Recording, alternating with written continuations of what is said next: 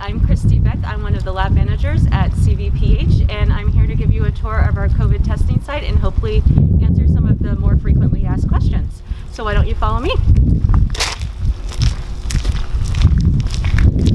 So testing here at our COVID site is free, regardless of whether or not you have insurance, and we do not require any ID or insurance cards when you check in.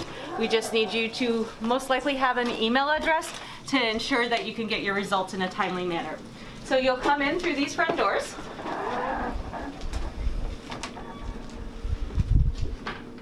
You will be greeted by one of our team members here. She'll ask a quick few questions. First is, do you have a doctor's order or are you coming for the state testing? If you're coming for the state testing, you'll be given a bioreference requisition and asked to fill out the form. It usually takes about 2 to 3 minutes to fill out this form. And along with that, you'll get information on how to set up an account so you can retrieve your results through your email account. All right.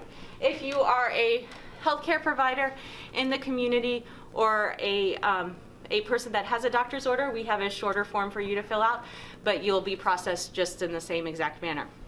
We'll have you, while you're filling out your paperwork, follow the green dots into our gymnasium. We're making sure that everybody has plenty of distance so we can keep social distancing throughout the entire process. Once you enter the gymnasium, another member of our team will ask if you're experiencing symptoms or not. If you are experiencing symptoms, we have you head down this way in the gym just to ensure that we keep our symptomatic patients away from other individuals that are not currently experiencing symptoms. Those that are not currently experiencing symptoms are usually people that are traveling or wanting to visit friends and family in nursing home settings. So once you're directed down the line, we'll have you continue filling out your paperwork. Once you've filled out your paperwork, another team member will greet you at this table here. At that table, they're going to review your paperwork, make sure everything is filled out appropriately, and generate a label with your name and date of birth that will be placed on your sample once we collect it. Then we have you move up the line, again keeping social distances. We have a large gym here to ensure that everybody is staying at minimum of 6 feet apart. Once we have a free tent, we'll direct you to that tent where another staff member is going to swab you. All of our staff that are stationed here have all of the appropriate PPE. Everyone is wearing a medical mask, gloves, and eye protection at all times. In addition, the swabbers will be wearing isolation gowns and an N95 mask underneath their medical mask to ensure safety for both our staff and the patients coming in.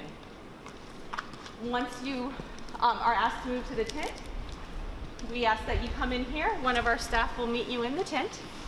You'll notice in the tent we have a HEPA filter with UV option running at all times. You can either stand or sit for swabbing, whichever you feel most comfortable for. The swabbing usually takes about 30 seconds. For adults, we say that the swabbing, if you haven't had it before, feels like you've been swimming and maybe get some chlorine up your nose. It might be a little uncomfortable, but you should experience absolutely no pain whatsoever. Once the swabbing is completed, you'll be asked to exit the building through our exit doors there. After you exit the tent, we will actually completely sanitize it. We spray everything down in the tent. Once over, we let it air dry and then we come back down and wipe it down. So between every patient, we usually spend 3 to 5 minutes doing nothing but cleaning the tent for the next person that's going to come through the line to ensure everybody stays safe through this entire process. We do try to move people through this process rapidly. So generally what we're finding is during our high peak times, waits can get up to about 10 minutes, but usually once your paperwork is filled out, the wait time to get through is about 5 minutes or so. So you're not spending a lot of time here. We're moving people through as quickly as possible to reduce as much exposure. However, we have put every precaution in place to ensure not only our staff safety, but your safety as well. So if you have any questions, you can reach out to the hospital and we can help you with any of those questions. We're open from 9 to 2, 7 days a week. At the end, everybody is asked to exit through this door so we don't have anybody actually going back across other people waiting to be screened, to once again ensure social distancing and reduce any chance of cross-contamination.